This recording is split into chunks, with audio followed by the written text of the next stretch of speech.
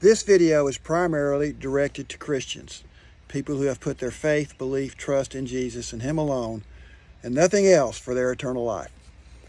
Every Christian has a unique witnessing tool available to them at all times, and that is your personal story on how you got saved. Sometimes people are just not receptive to looking at Bible verses and getting in a formal dialogue about how to get to heaven. This occurred to me recently at the mall about 2 weeks ago. I sat down next to a man. I got a friendly conversation going. I started to transition the conversation to the afterlife. And he immediately said, "Are you a Christian?" And I said, "Yes." And he said, "Well, I don't believe in all that Christianity stuff and the Bible, and I really don't want to talk about it." So I got the message, and this is what I did. I said, "Well, that's fine. I understand that. Could I tell you a personal story on how I became a Christian?" And he said, "Okay." So I told him my testimony. Here is my testimony.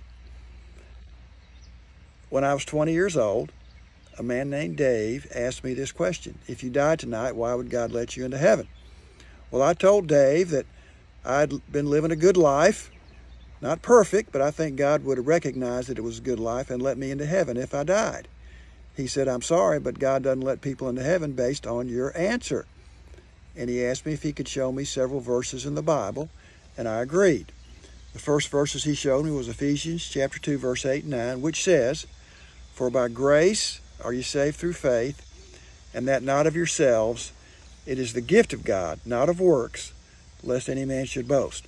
When I saw the words, "not of works," I knew that my good life would not get me into heaven. Then Dave showed me John 3:16, which says, "For God so loved the world that He gave His only begotten Son, that whosoever believeth in Him should not perish, but have everlasting life." Dave then said this. He said, "If you'll just quit trusting in your good life to get to heaven and trust in Jesus and Him alone, God will let you into heaven." He said, "Do you believe that?" I said, "Yes." And I trusted in Jesus that very day in May 1972 when I was 20 years old. So I told the man that story, and I think he appreciated that story. And at the end, I gave him a tract. So basically, by telling him my testimony, I witnessed to him. And it wasn't formal. It was just a story. But that was a situation where I needed and used my testimony. So this is what I'd recommend. I'd recommend that you develop your testimony. Practice it. I would get it under 2 minutes. And have at least one Bible verse included, because we know that the Word of God gets to the heart. I would not just tell them my story, it could all be true, but include Bible verses. And at the end, I would give them a tract, a salvation tract. Now, I did do a video number 53, which tells you how to get free salvation tracts.